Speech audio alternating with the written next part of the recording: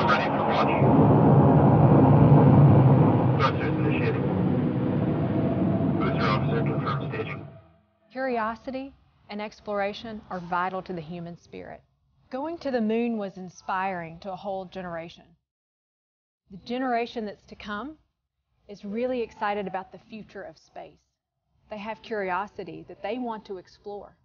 So this is their rocket.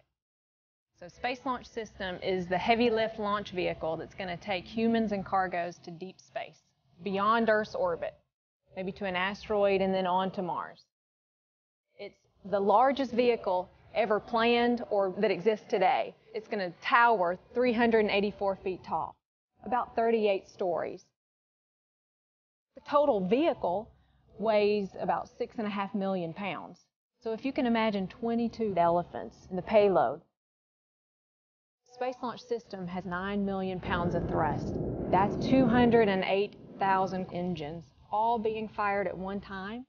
That's the kind of lift capability that SLS has to have. Space Launch System will launch from Kennedy Space Center.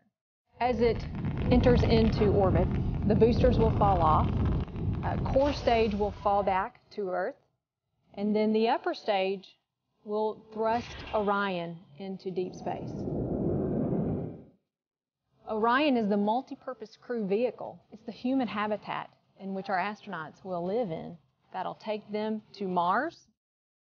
And we will use advanced technologies like solar electric propulsion that will launch us to Mars. It's going to take about a 2 to 3 year mission cycle to get to Mars. So much like Saturn V had many missions to get to the moon, with early stages of Gemini and then many Apollo missions, so will SLS to get to Mars. We are building the capability for a Mars landing in 2030. Going to Mars is hard, but can you imagine the things that we're going to learn along the way? We're building these technologies. We will become self-sufficient in our vision and our exploration to Mars. We will be able to use that kind of self-sufficiency.